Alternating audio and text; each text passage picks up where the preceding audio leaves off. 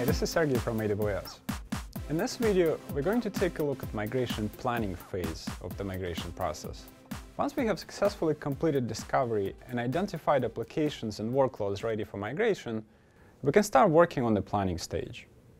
Although we did probably already complete some of the work during the analysis, such as preliminary cost calculations, the bulk of planning happens after discovery has been completed and we finish mapping out the customer's existing on-premises environment. The goal here is to prepare for the migration plan, which is the detailed analysis that outlines the resources and costs of the migrations along with the resulting savings. We should also include the migration strategy for each application, specify priority, resource allocation, and identify tools to help facilitate the migration. This is the master plan for the migration that will be used on board all stakeholders involved and will be referenced throughout the process. Let's take a look at the details involved in the project plan. Specifically, the project plan should determine how much it is going to cost to migrate to the AWS and estimate the savings we'll get from the cloud, and also try to potentially estimate some other business benefits as well. Here, our simple monthly cost calculator, along with the data we collected during the discovery stage, could come in handy. As part of the project planning, it is also important to identify and agree on the length of the targeted migration. This will determine our migration and cutover strategy and will help select tools that are most appropriate for this project. Please keep in mind that migrations that require high data consistency and near zero downtime, although in theory sound very appealing, could in fact require considerable planning and preparation and require additional tools and fairly complex automation and could be very costly. As part of the project plan and migration time frame, we also need to figure out which workloads will migrate and when.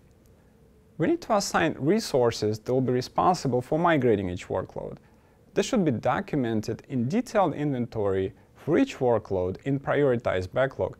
This backlog is very important and becomes the backbone for our later stages, which we refer to as the migration factory. This is also a good time to start working on architecting and designing the operational landing zone for AWS environment. We can run this in parallel with the project planning stage, and we'll cover this in more detail in the design section. But at this point, we should have enough requirements to get started on this. During planning, we need to select the appropriate migration strategy for each application workload that we identified during the discovery stage. Typically, some workloads can be completely retired, and some are just not yet ready for cloud migration. Those we could just exclude from the migration plan, but we should still document those in the project plan for consistency and transparency. But for others, we need to pick the appropriate migration strategy. The four main ones that we'll talk about are rehost, which is often referred to as lift and shift, and typically the simplest, which is clone and the server to the cloud with minimal changes. Replatform, which involves a bit more work. We may substitute OS version or CPU architecture in the process. Repurchase, which is replacing on-premises workloads with equivalent managed cloud services, such as switching CRM solution to cloud-based SaaS CRM solution. And refactor, which is by far the most complex and typically involves changing application source code to take advantage of cloud services. We'll dive deeper into each of these during the design stage. Regardless of which strategy you choose, make sure you have a well-documented validation and contingency plans in place to know what to do in case migration does not pass acceptance tests.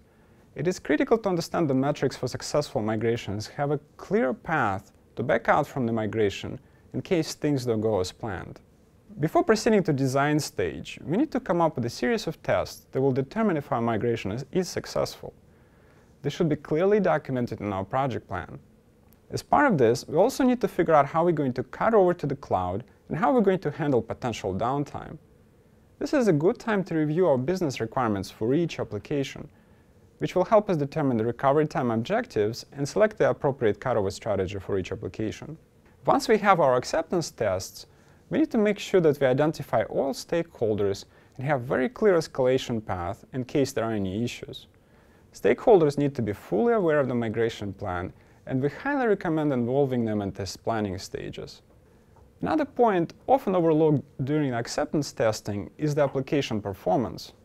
Success criteria should be tied to application business needs as well as the comparison of the baseline performance. Do not assume the application migrating to the cloud would perform as well as on-premises. Sizing and capacity estimation errors could be very costly. So we need to account for application performance as part of our testing cycle. Resource planning is a big part of project plan.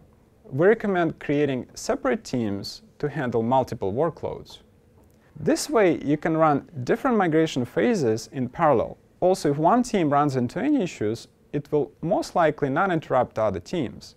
They can continue to move forward through their backlog, and this reduces dependencies and speeds up the migration process overall. And just to summarize, at the end of the planning stage, we need to have completed a full detailed project plan. We finalized the migration strategy for each application and prepared prioritized migration backlog.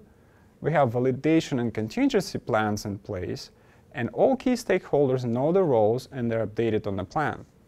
We also allocated resources and teams to all workloads and started to work on the landing zone architecture. And we're finally ready to proceed to the design stage. Thank you for watching.